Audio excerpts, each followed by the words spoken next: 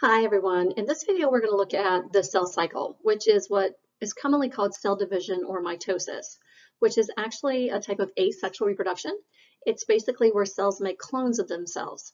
And as humans, this is how we replace cells that have died, or like when you get a cut, this is how your skin heals, or this is how we got bigger and our bones grew longer. When we talk about the cell cycle, remember that one of the characteristics of life is growth and development. And when you grow, you literally get larger. So you have to make new cells. And those cells need to be copies of each other. And so we do what's called mitosis, which is asexual reproduction, to make clones of our cells. But somehow these cells have to know, okay, when do I go through cell division? When do I, as a cell, need to make copies of myself? So we need to talk first about what's called contact inhibition. With contact inhibition, just like the name contact means you're being touched, and inhibit means to stop. Well, if you think about all of the cells you have in your body, they are all completely surrounded. Okay? They are contacted on all sides. And so with contact inhibition, cell division is controlled by this contact. If you're one of these little cells, you're all nice and tightly wrapped, you've got all of your friends around you, you feel very protected. And you realize, okay, there's no room for any more people. So if the cell is completely surrounded, it is inhibited. So it knows it does not need to divide. But then something happens. Something comes in and cuts those cells, kills those cells, divides those cells, and now all of a sudden there's empty space. So contact is gone. So these cells right here realize, uh-oh, look at all that empty space. This cell here realizes, look at all that empty space. And it will begin to start this process called cell division in order to fill in that empty space. So when a cell realizes that there is empty space, next to it, it will begin to copy itself in order to fill in that space. And then once that space is filled in again, those cells should stop dividing. Because once again, when it's completely contacted, it should stop dividing.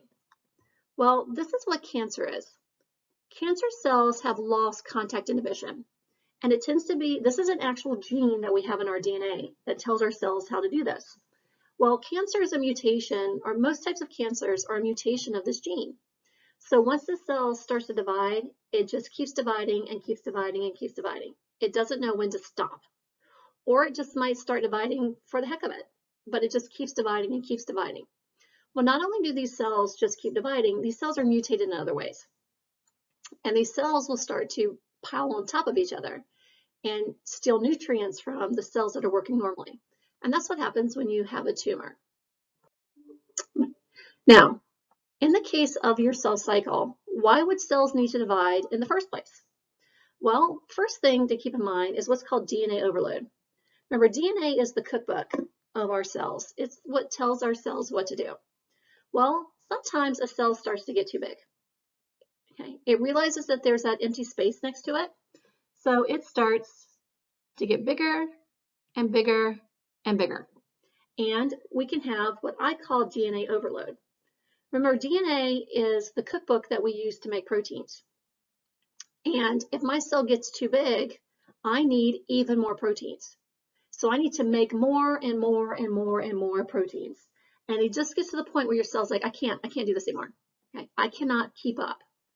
It's like during the holidays, companies, sometimes you go to buy a present and they've run out because they can't keep up with demand.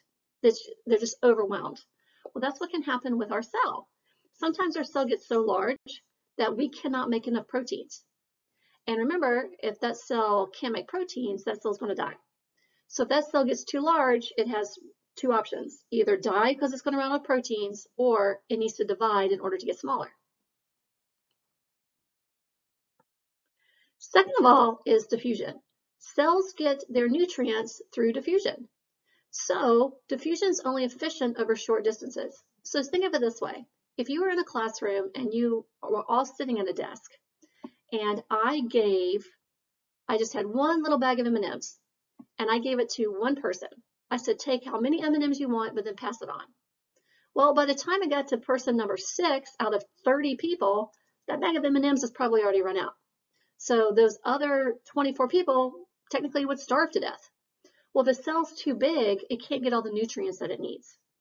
And so therefore, it's going to die. So another reason why a cell would need to divide. And also what's called surface area to volume ratio.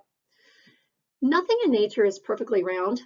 Everything in nature actually has folds, just like a balloon. And you guys know you can start to blow that balloon up, and those folds get smaller and smaller and smaller until there's no folds. Well, if there's no folds and you keep blowing into that balloon, what's going to happen? Yep, it's going to pop. Well, the same thing is true with the cell. As the cell grows, volume increases faster than surface area, and we can actually cause that cell to pop. So if for some reason a cell is getting larger than it's supposed to be, that cell is either going to die or it's going to need to divide. As you can see here. So therefore, cells have to do what we call cell division, which is mitosis. And in the case of cell division, it really depends on what kind of cell you are. Now, if you remember, prokaryotic cells do not have a nucleus. This is an example of a bacteria. They have this one piece of DNA, and it tends to be in a circle, but you can see here that it's like taking a circle, a string that you've tied in a circle, and you just kind of throw it all in there. Well, in the case of prokaryotic cell division, they do what's called binary fission. The term fission means to split, bi means into two. So in this case, the bacteria splits into two.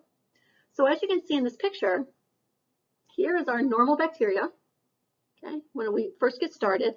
And here you can see it's doubled its DNA. It now has a purple piece of DNA and a red piece of DNA. And the cell would literally grow twice the size. And you can see how the cell splits in half. So we have two exact copies of that bacteria. So this is asexual reproduction. Asexual reproduction is going to make clones. Okay. Now, in the case of binary fission, this is how bacteria reproduce. We cannot call this mitosis because by definition, mitosis has certain steps and it talks about having a nucleus. These guys don't have a nucleus, so we cannot call it mitosis. What eukaryotic cells do is what's called mitosis. But we need to talk a little bit about our DNA first. So that's why I have this picture here. You know that DNA is our genetic material. Well, DNA actually comes in different stages. And you know that DNA is kept inside of our nucleus. And it's protected inside of our nucleus. Well, I've always called the nucleus a bank.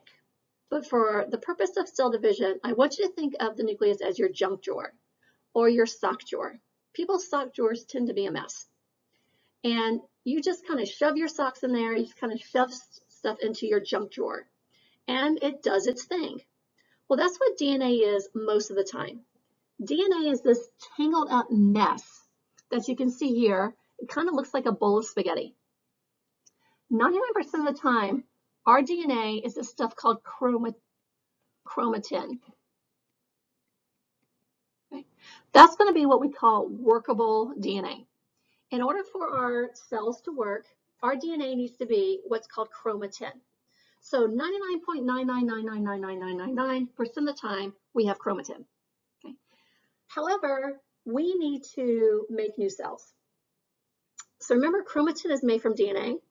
So I need to make sure that I photocopy every single recipe I have, because I need to make sure that each of my babies have the same cookbook that I have.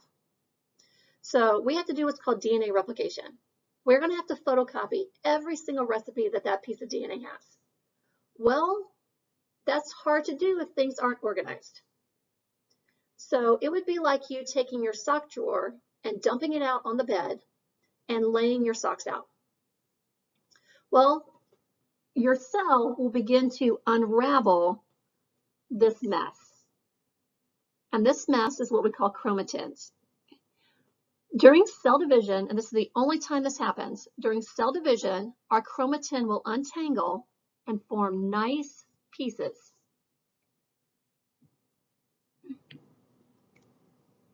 I'm using different colors for a reason. Okay. It'll form nice pieces of DNA. This is what we call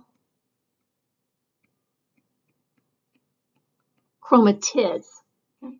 So chromatid would be like all the socks shoved into your sock drawer. But then you take your sock drawer and you dump it out on your bed and you lay all your socks out. So you have just sock, sock, sock, sock, sock. Those represent what we call chromatids. Well, then you put your matching socks together. So you would put your two burgundy socks together. You would put your two dark blue socks together. You would put your two light blue socks together. Okay. Well, that's what we call chromosomes.